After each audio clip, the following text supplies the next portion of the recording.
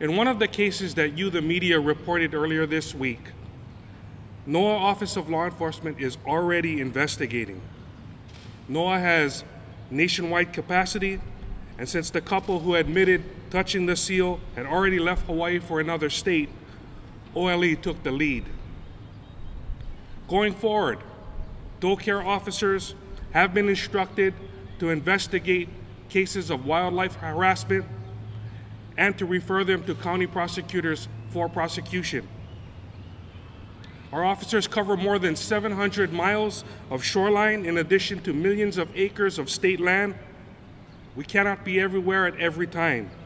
And as a result, we rely on witnesses who report when people are too close or are harassing our wildlife.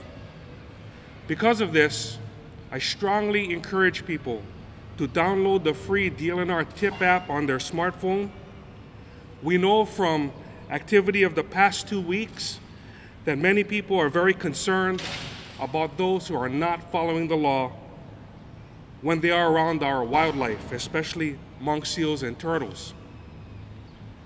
Over the past 2 weeks, from our DLNR smartphone tip app, we have received 31 tips regarding monk seal harassment, mainly focused on the 2 cases that are known to the media, that involving the couple from Kauai and the single male individual. We also had 10 tips come in regarding turtle harassment, mainly people who are either swimming, touching, or feeding turtles, and 2 tips regarding people pursuing spinner dolphins. Lastly, I just want to remind the public that you can call the Dole Care hotline at 643-DLNR or the NOAA Marine Wildlife Hotline at 888-256-9840 if you observe harassment of our protected species. Remember, it could take some time for the authorities to arrive on scene, so if the harassment does not stop, please provide any video or photos to law enforcement when they arrive, or please send it and report it via the tip app. So the videos and photos that people send in are in fact very helpful. Many times the video and the photos have people's names attached to it, they have locations attached to it, and really it does help us establish the probable cause we need in order to charge someone. So yes, the photos and video are very important because we do treat it as evidence. I absolutely do not believe it's a good idea for people to intervene when these things happen, just because you don't know who you're dealing with. Really the proper thing is to be a good witness, report it to the proper authorities so that we can take the necessary action. We have the tools to be safe, the training to be safe.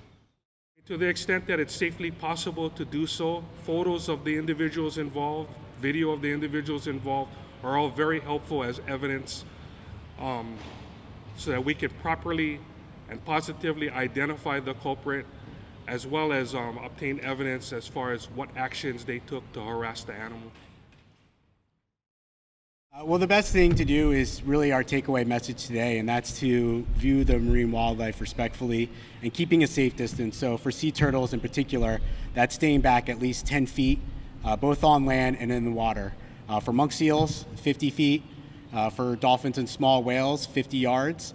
And for humpback whales, 100 yards. Another way you can help too is to get the word out as well. So if you're posting photos or videos on social media, making sure that you are those safe distances away and educating people on these safe distances and how they can responsibly view these, the wildlife.